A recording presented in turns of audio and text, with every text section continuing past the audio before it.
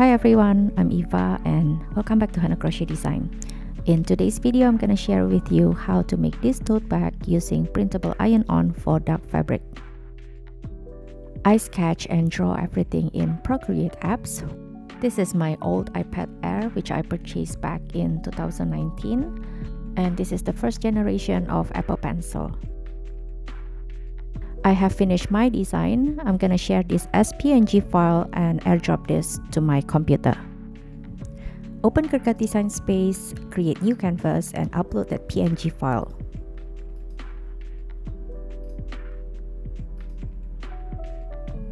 Select Flat Graphic and hit Continue. I'm adjusting the size of my design to fit nicely on the tote bag. I'm gonna add some graphic elements which I'm gonna cut on foil iron-on, and I'm gonna layer them on top of this image. To do that, you can go to my Cricut Design Space profile, Hana Crochet Design, and search for some simple SVG design such as this foliage or flower. Select the design that you want to use and add to canvas.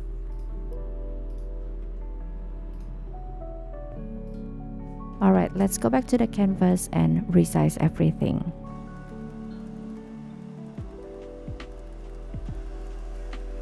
Click on the text icon on the left panel if you want to add some text. To make sure that the text is exactly in the middle, select both text layer and also the image layer together. Go to the top panel, click Align and select Center horizontally. And this is how my final design looks like after I added all the graphic elements. If you prefer to skip the design process and get started right away, you can simply visit my profile on Cricut Design Space and check out the shared project. For the base material, I'm using Cricut tote bag. This is 100% polyester. And we're gonna print the image on Cricut printable iron-on for dark fabrics.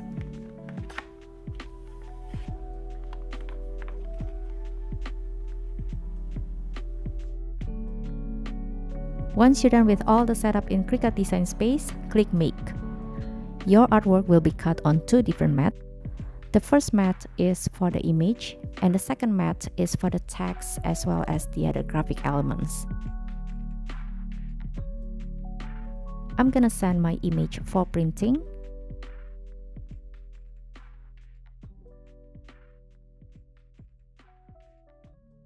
I'm using Canon Pixma TS-A370 to print my image.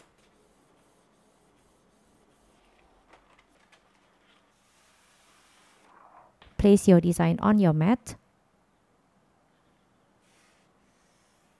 In Cricut Design Space, I'm gonna set up the base material to printable iron-on for dark fabric.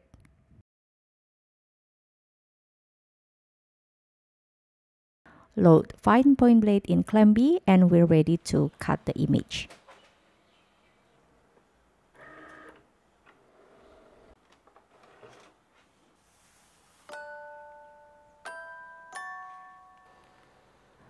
Next, I'm gonna cut out the text as well as the other graphic design elements on foil iron-on.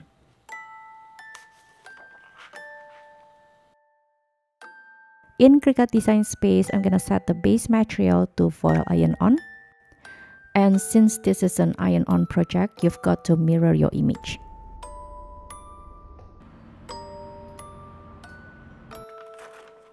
Place the foil iron-on the mat.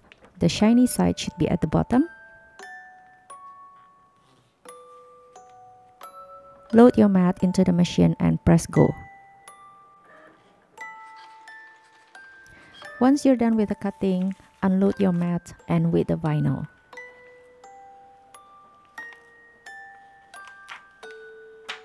You can use weeding tool to remove the small parts.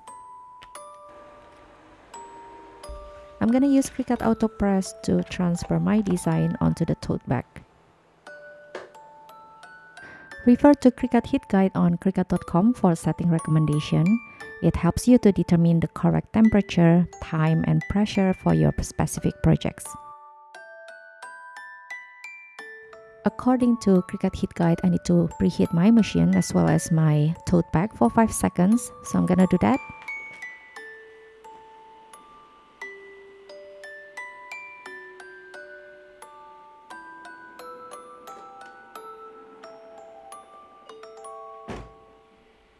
Peel off this printable iron-on and place it on your tote bag. I'm gonna cover my design with this protective sheet. Set up the machine temperature according to the Cricut heat guide, and we're ready to transfer the design.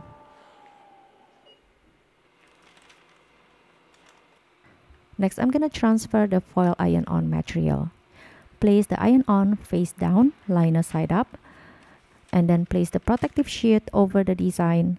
Set up your auto press temperature according to Cricut heat guide, then press the handle down. Slowly remove the liner when it is cool to touch.